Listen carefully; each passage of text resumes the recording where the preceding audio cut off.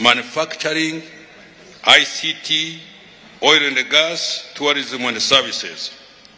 Your Excellency, this Presidential Investor Conference has today continued to discuss and find solutions to the challenges facing the doing business space in Uganda and the region.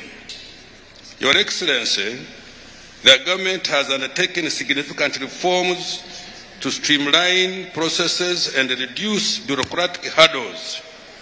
Our goal is to make it easier for investors to set up and operate their businesses in Uganda. And we have been talking about this the whole morning. The Uganda Investment Authority One-Stop Center is a testament to this commitment. It serves as a single point of contact for all investor-related approvals, cutting through red tape and ensuring a swift and efficient process for investors.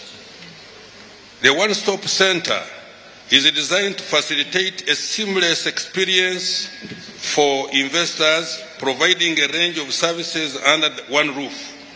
Whether it is a company registration, tax permits, environmental impact assessments, or work permits, our dedicated team at the One-Stop Center is here to assist you at every step. And this has been also well elaborated this morning. This approach not only saves valuable time, but also reduces the cost of doing business, making Uganda an attractive destination for your investments. In addition to the One-Stop Center, we have implemented a series of reforms to improve the overall business climate. We have simplified tax procedures, enhanced infrastructure, especially electricity, and invested in human capital development. Our commitment to good governance, transparency, and the rule of law ensures a stable and predictable business environment. Our commitment to good governance, transparency, and the rule of law ensures a stable and predictable business environment. Moreover, I want to acknowledge the valuable feedback we received from the investors during the Presidential Investor Conference. Your insights and concerns are instrumental in shaping our policies and strategies. I will assure you that we have taken your input seriously, and we are working diligently to express the issues raised. Now, Your Excellency, you know, this morning there was a young lady here by the name of Tumusime. She showed many questions to me as the Minister of Finance. Very many. Unfortunately, I could not write to them all.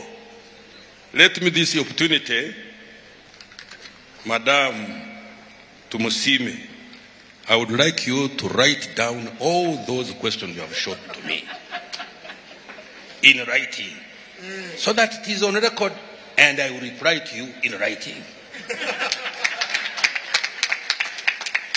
But I appreciate absolutely. You have done a very wonderful job. But to be perfect and thorough, we need to have things in writing. Agreed? Thank you.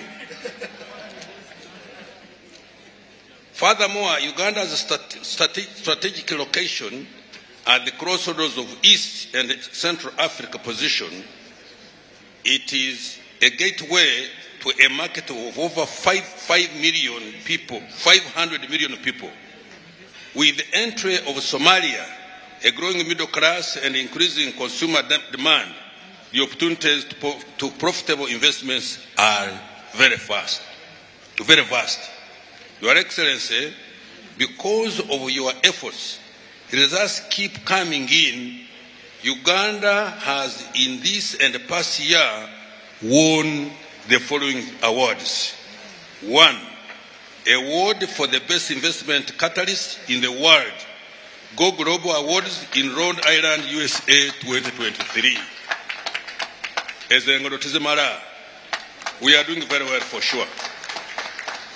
third most rewarding economy to invest in Africa, the most attractive economy to invest in East Africa. And this is from Oxford Economics 2023.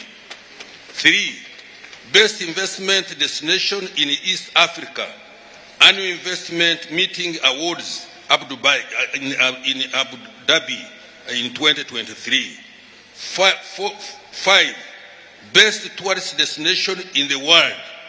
And Mr. President, this young girl, sorry, that lady this morning was saying that actually our tourism is the attractions. We know, of course, you and me, we know.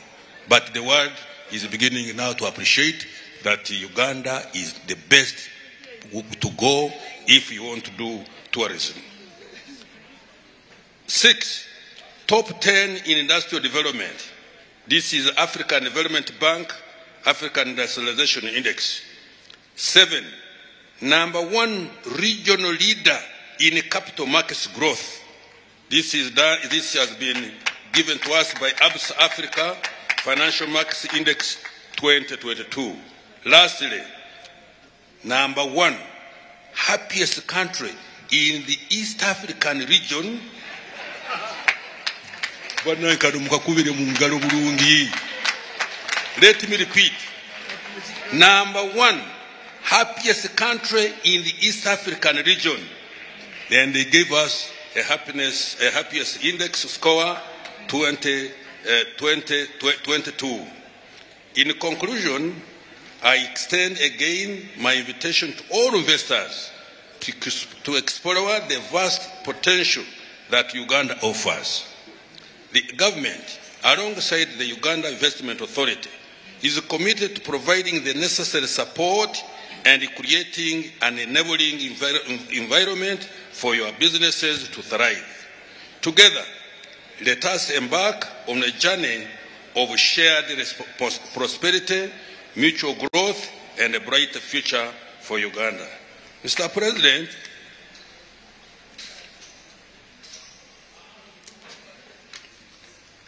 again, as we were talking this morning, something came which I would like you to comment about.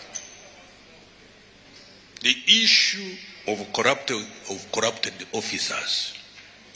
The issue of corrupted officials.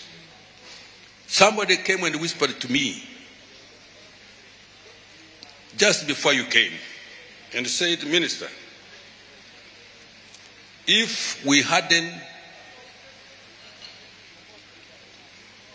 at assessment by Uganda Revenue Authority,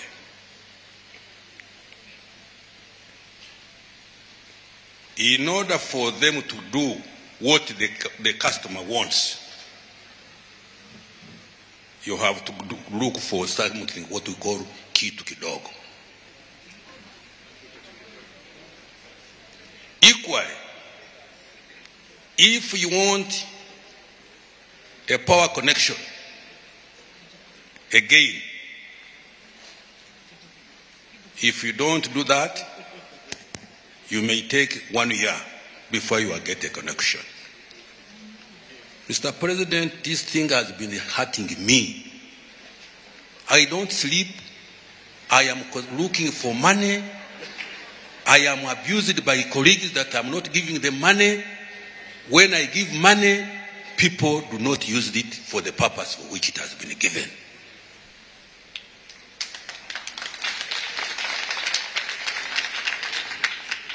We shall discuss later on, even in private meetings.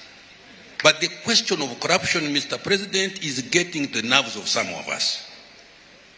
It is really very terrible. We really must whip. We must crack. We must track. Those fellows who are doing those things, they should not be in our government. They shouldn't be in our government at all. You are a clean man, I'm a clean man, others also clean men and women. We work so hard. We worked hard to bring this country to where it is now. And people want to derail us. to take our country into wars unnecessarily. You know, I can quarrel badly, Mr. President, so you'll excuse me. When I get annoyed, I get annoyed.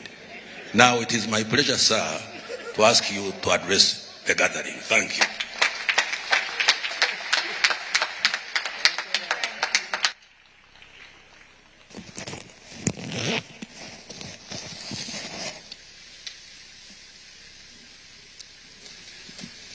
The honorable ministers,